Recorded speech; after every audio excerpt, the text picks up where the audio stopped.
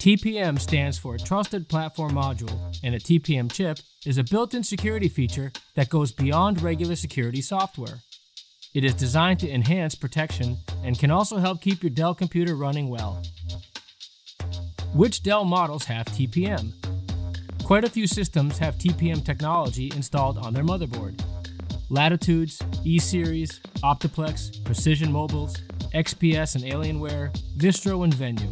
Check out the description to see the complete list of model details. What do I need to run the TPM? TPM 2.0 requires the BIOS to be set to UEFI and not to legacy, and Windows must be 64-bit.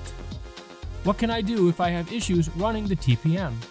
Go into the Device Manager and look under Security Devices to see if the TPM is present or not.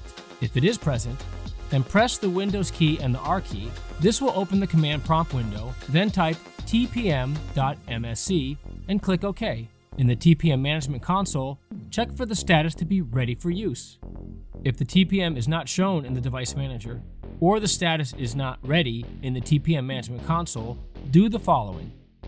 Reboot the computer and press the F2 key at the Dell logo screen to enter System Setup.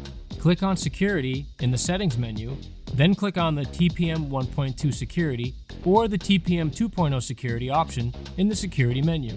If the TPM section is missing from the BIOS, check your Dell order because your PC might have been ordered with TPM disabled. Next, make sure both the TPM On and Activate are checked.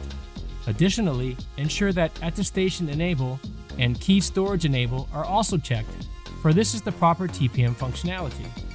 Now go back and look in the Device Manager to see if the TPM is there. If it isn't, then you will need to clear the TPM and update to the latest TPM firmware. Press the Windows key and then type PowerShell in the search box. Right-click PowerShell and select Run as Admin. Next, type the following PowerShell command: disable -TPM auto provisioning, and hit Enter. Confirm the result of the auto provisioning as disabled. Now press the Windows key and the R key again and enter the command tpm.msc again. This time on the right side Actions pane, select Clear TPM. Reboot your computer, then press F12, and when prompted, proceed with clearing the TPM. Once you've done all that, go to dell.com/support, enter the service tag or use DetectPC, and select Drivers and Downloads. Choose the correct operating system, and then select the security category from the available driver menu. Look for the Dell TPM 2.0 firmware update utility or the Dell TPM 1.2 update utility in the menu. If the TPM is still not visible in the Device Manager, or the status in the TPM Management Console is still not being shown as ready, then contact Dell Tech Support and explain the situation so they can help you with what course of action to take next. However, if you get the message in the Management Console that the TPM is ready for use with reduced functionality, this means that the system has been re-imaged without clearing the TPM. Therefore, you will need to follow the steps to clear and update the firmware as demonstrated earlier in this video. In addition, you should also go back and check the BIOS to see if the TPM settings are correct. At this point, if the issue persists, do these three things. Clear the TPM, reload Windows, verify in the Management Console that the TPM is on and ready for use.